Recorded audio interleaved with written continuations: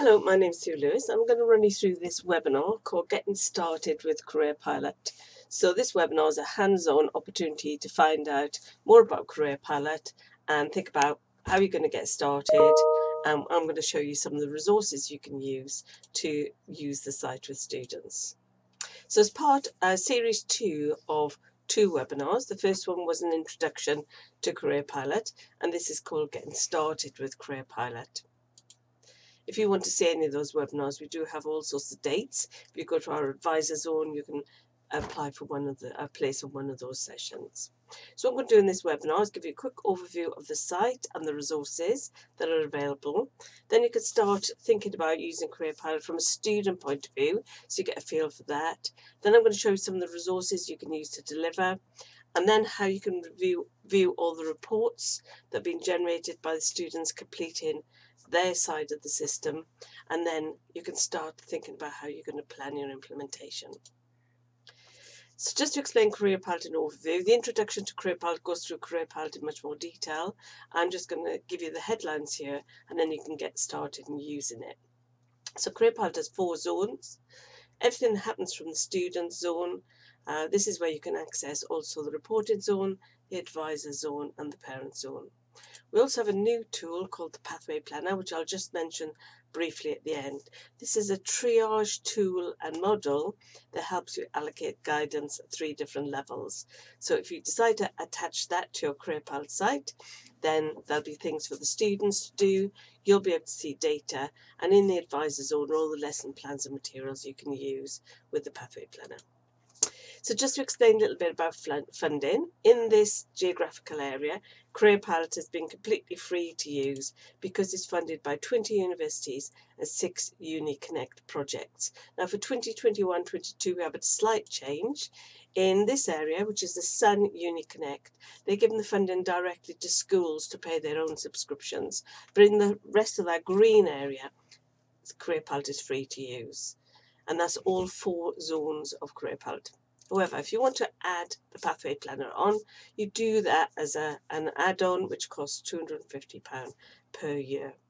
If you're outside our region, you pay for Career Pilot and the Pathway Planner. More about that at the end. So just to explain Career Pilot in overview, Career Pilot is all about having a whole school approach to careers, which fits with Gatsby 1, which is your stable careers programme. So for every year group, there are specific activities that help them to develop their career skills. What we want to try to do is help students become managers of their own careers. And you can see there's activities from year 7 right up to year 13, and also for college students as well. So if you're a careers leader, you can have one site that's got all the information support that will help you deliver your career leader role. So for example, for students, we try to teach them a 3-stage careers process they can apply right throughout their life. Then, as I said, there's activities for every year group, and wrapped around that, we've got lots of resources that you can use to deliver Career Pilot, like 5-week PSHE programs.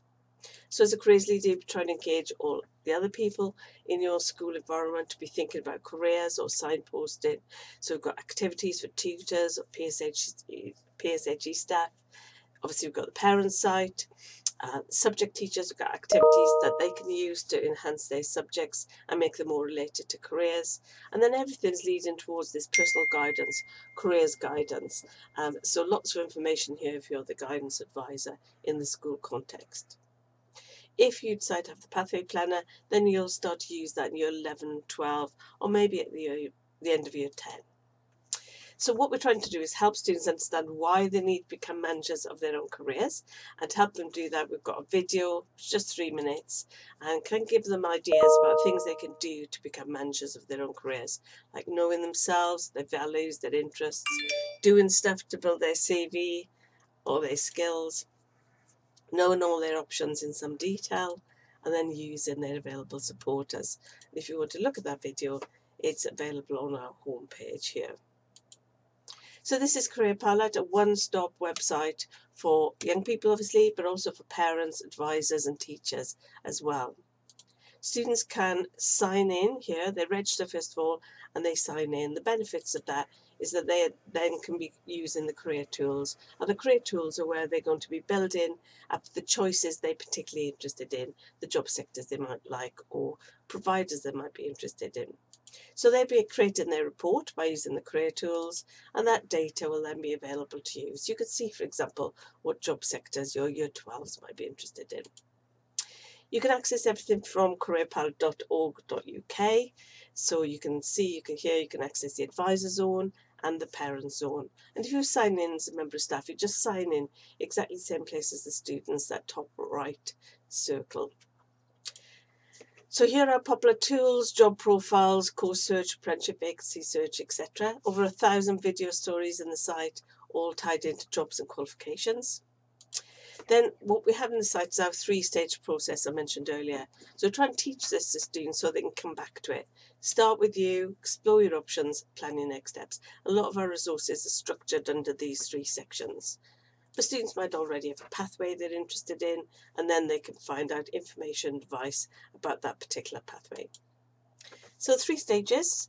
The first one is about them, trying to find out what motivates you, what you're interested in, and you can see here there's activities for every age group. The second stage is exploring your options. You could do that in a range of ways, by age or by apprenticeship vacancies or college courses, whatever it might be. And then it's how you're going to plan your next steps, how you're going to move yourself forward so you're in a good position to progress. And I'm going to show you a few things as we go through, just to show you everything's leading towards them having a report, which can be quite detailed and have all their choices. When the careers advisor has done their interview with them, they can record their report straight onto the site, so it's visible then to the student and any other staff member that's got access to them. That can also be seen in a dashboard format, which is a quick summary of the key things from their career tools. So let me show you how you can get started. First of all, if you start to think about our year group, that could be a good way to get started. So have a think about a year group you want to get started with.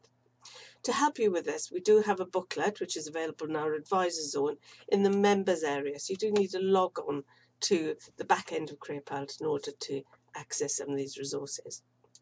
And in that Getting Started guide, it shows you by age group what activities you could do that are appropriate to age and stage, and shows you all the available resources, and also shows you how that can help you make Gatsby as well. There's also a new version for college courses, year 1 and 2. So to help you with getting started, we have got an implementation sheet that you could use, where you could start thinking about what year group you're working with, what activities they're going to do, what resources you're going to use, how you're going to tell the staff, when you're going to deliver, and how that's going to help with your Gatsby benchmarks. And at the bottom you can see you can actually add on other things that might be available, like some of our activities and resources that we offer that wrap around a careers programme. And we also offer lots of free training, so you could think too about which training you might want to use. Okay, so just to explain a little bit more about Career Pilot. As we said, we've got activities for every age group. So on the student side, you could say to students, why don't you go and do the activities for Year 9? And those will be activities specifically useful for Year 9 students, probably by choosing their option choices. But what works best is when you actually deliver a proper session to the students of about 50 minutes to an hour. And what we have are presentations that go with these particular activities that could be delivered by a tutor, a PSHE staff member. And a lot of these are now available as recorded lessons, so they could facilitate somebody in my team delivering that lesson virtually. If you decide to do the Pathway Planner, then that'll be coming in here in Year 11 and 12. And there's slightly different presentations if you're using that. Now, there's lots of other things you can do. The wraparound resources are things you can do to think about how you're going to deliver careers across the curriculum. The green activities here are the 5-week PSHE programs with all the resources. You can pick and mix what you use. The pink ones are 20-minute career-related activities that you could do in tutor time that don't require a computer. There's also activities for every subject teacher. There's 23 for Key Stage 4, and the same for Key Stage 5. And they link to a particular aspect of the curriculum that, as a subject teacher, you're delivering anyway, and give you 5 or 6 ideas about how you can relate that more to careers. And then we got things like hot jobs, posters of jobs predicted to grow. You could have them in classrooms. You can have them in social media formats. So some schools send them out to parents as part of the newsletter, Job of the Week. We've just released a pack specifically about the health service. So there's 12 posters related to NHS jobs. And there's also 6 20-minute activities so students can get into more detail about some of those jobs. So one key thing you have to tell students is how to tag the things they're interested in. What we find is if you don't tell them how to do this, sometimes they miss it. In the top right of most pages, there's an option to add if you like it. So if a student likes this job, animal care worker, that'll get added into their job sectors. And if later they decide they don't want to do that, they can get rid of it. So it's all about giving them flexibility so they can pick things but change and flex as they develop more knowledge about themselves and the world of careers. So if you think about a year group they want to work with, what you can do in a minute is be a student. So I'm going to show you how you can log in as a student. It's quite good to do this because then you'll get a feel for what you're asking your students to do. So first of all, you're going to get your students to register. And when you click on this button at the top right of the home page, careerpilot.org.uk, then the registration form comes up. And what I would suggest is you don't use your own email because you want to keep that for your staff login, that you can have a play. This is going to be a sample login. So use your first name, surname, mine is Sue Lewis, at nomail.com. And don't put yourself in your own school. When there's a choice putting a school name in, start typing Training School 2020-21 and choose that one. And then you're in our play school and you can have a look around. When you get in there, maybe try some of the activities for the age group you've identified, see what those activities are like, and you could be tagging the things you're interested in to build your career tools report. Now, as this is recording, you could do this for however long you want to. If we're in the live session, we do this for about 10 to 15 minutes. But it'll give you a feel for what it's like to be a student using the site. So hopefully you had a chance to play and you liked the activities. You thought they were age appropriate and they were easy for students to use independently. So those are the activities you could direct students straight through to, but it would be better to deliver it as part of a 1-hour session in an IT room where you're doing an introduction. And we've got lesson plans for every year group. So if you go to the advisor zone, you'll see that under each key stage, there'll be a particular presentation. So year 10 might be focused on work experience, year 9 on option choices, year 11 on post 16 choices. So as I said, those are available as recorded video session. So it's definitely worth having a look at the presentations we've got and thinking about whether you're going to use those when you're delivering a session on Career Pilot to particular year groups. I mentioned the 5-week PSHE programs. They're all also in the advisor zone by key stage. And as I said, you can pick a mix. You don't have to use everything, but there's quite a lot of nice resources. The little pink activities, they're in by key stage as well. We've got those for key stage 3 and key stage 4. These are 20-minute, tutor-time activities that don't require a computer. So what I want you to do now is log out as a student, and what you can do then is log in with your staff login. Now, if you haven't got a staff login, it's because your school hasn't completed a date sharing agreement. As soon as they've done that, we issue a password to your password keeper, and they can set up passwords for you. So that's something you will need to sort out at your school level. And I'll tell you how you can find out about these things as we go through. So for this part of the session, I'm going to show you how things look from the other side of the system. So you're not in as a student now, you'll be in as a staff member. And now as a staff member, you can get access to the reporting zone and also the members part of the advisor zone. Some parts of the advisor zone are free access, but some you require a password. And what we're using as part of this session is our training school, so that you're not using any live data. Okay, so just remember your school will need to complete a date sharing agreement, and then any member of staff that a school chooses can have access to the reporting zone and the advisor zone members area. When you've got that login, this is what you're going to see when you log in. You're in now to the reporting zone. But what you can see here, you can get to the other parts of the system. So you could go to the student site and you go straight in there. And when you wanted to get back to the reporting zone, you just click under your name, admin, and then you're back in the reporting zone. You can also from here get to the advisor zone as well, the members area. So that one login in the future will give you access to all 3 zones of the site. So if you were doing this as a live session, what I would get you to do now is to log on as an admin, download that presentation for the year group you're focusing on, have a look at the scheme of work for the particular year group, and look at some of the 20-minute activities. And there's lots of other resources in the advisor zone as well. So this would be an opportunity for you to look at those activities. You can have a look at some of those now, but just bear in mind you might not be able to access all of them until you've got your reporting zone login, which will give you access to the advisor zone as well. So this would be an opportunity in terms of getting started to think about what resources you're going to use. If you're using the Pathway Planner, just to make a point that if you're not doing the 5-week PSHE program, the way it normally works is you have to do 2 sessions. One is you get your students registered, then you can actually set them up for Pathway Planner, because they can't see it until you've set them up, and then you'll do the Pathway Planner session, which I'll mention a bit later. If you are doing the 5-week PSHE program, the way it works is they register in lesson 1 and they complete the Pathway Planner in session 5. As I said, we do have a lot of these lessons recorded now, and if you go to Start With You, online tutorials for your age, you'll see that there's a recorded lesson for every year group. We did these in lockdown so students could be directed to complete these lessons themselves, but you can use them as part of any organised session you're doing with your students. And again, they reflect on those activities for each age group. So some of the other things in the advisor zone, we've got, as I said, activities for subject teachers to use so they can relate their subject more closely to careers.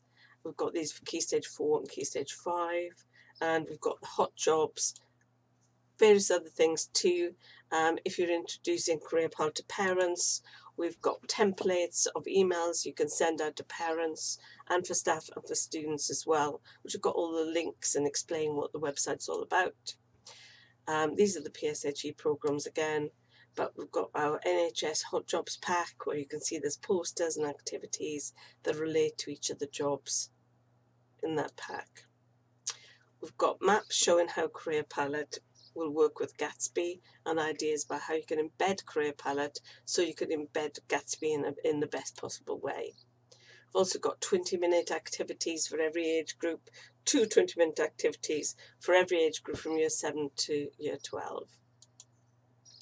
And career guides, and these are just on some of the popular careers that have changed quite a lot recently. So these have got the latest labour market information, the latest routes. So they're really useful for a careers advisor, keeping yourself up to date, but also great then to give to a student who's got particular interests. So we've got law, dentistry, veterinary, and we're just about to do medicine. So the reporting zone is giving you an opportunity to access the data that your students have generated. So there's particular things you could do. You could see what students have registered. You could sort them into tutor groups if you want to. They're always in a year group. You can put them into other groups. They can be in multiple groups. But you can also see reports by group or by individual. So if you want to look at a group report, so anything that the students will be doing in the career tools will be gathered in the back end. Some of those available as group reports, some you drill down to the individual. But in the group reports, there's a range of choices. You can see who's in that group, look at the job sectors they might be interested in. You can set tasks and see who's completed those tasks as well. Just made that a bit bigger, even though it's a bit blurry. So, for example, you can see what job sectors your Year 12 students are interested in, and that could help you offer encounters that meet their needs, or just give you information about what job sectors your particular groups of students are thinking about. You can also do, you can look at by individual, and when you drill down to the individual, or just make that a bit bigger, you can download the full report and send it to a parent. You can view any previous reports. But also, this is one I use mainly, you can view the full report, and this is where you can also add comments. If you're a guidance advisor, you could add an action point you've agreed with the student. They can write their own action points from their side, but also you can write your report here, or if you're a tutor and you want to just give a quick update, and that report will be attributed to the person who wrote it and the date they wrote it as well. So if you're in this live session, I'd get you to log on, have a little look at the group reports and the individual reports as well, and actually try and write an action point just so you become familiar with the different parts of Career Pilot. So just to say, there's a lot more training that we offer by webinar, which is free to use. The pink flyer there shows you the dates of the different types of training we offer, but also the purple bit, if you're a subscribing school in a free to access area, or you're subscribing as an individual school, then we could do other things like we do an introduction to Career Pilot for your staff team. We could do a one-to-one consultation with you as a careers leader about how to get started, and there's various other things as well. So as you've been on this Getting Started with Career Pilot session, you might be interested to sign up for our reporting zone, using the reporting zone to best effect sessions, and there will be more dates that we post up in the advisor zone. So it's also a parent zone. So what we're trying here is to make sure parents get the answers to questions they're often asking, but we do tell them about the main Career Pilot site because they do love the main site too. But they kind of have a look at some of the questions that parents are often wanting to know the answer to. So under choices 16, for example, what is a further education college and what courses do they offer? A school can become a super user. To do that, you have to hit 3 criteria. You have to have a link to Career Pilot on your website. You have to have access to the reporting zone, and you have to have at least 100 students who are registered and signed in when they're using the site each academic year, less if you're a special school. You then get a certificate, but you also get access to other things too, like we'll be running live webinars for parents on what the choices 16, what the choices after sixth form, and they've been really popular, but they only get offered to super user schools to send on to their parents. So hopefully now you can see that this planning sheet has some of the key things you'll be wanting to think about when you're planning how you're going to implement Career Pilot. And at the bottom, you could think about what wraparound resources you can use, or what training you'd like to take advantage of. If you've got any questions, we do have a helpline, and that's available from 9 till 3 every day in term time. And the email address is careerpilot@bath.ac.uk, and Joe Davis is on the helpline. So thank you so much for coming along and listening. Good luck with implementing Career Pilot, and do get in touch with the helpline should you have any further queries.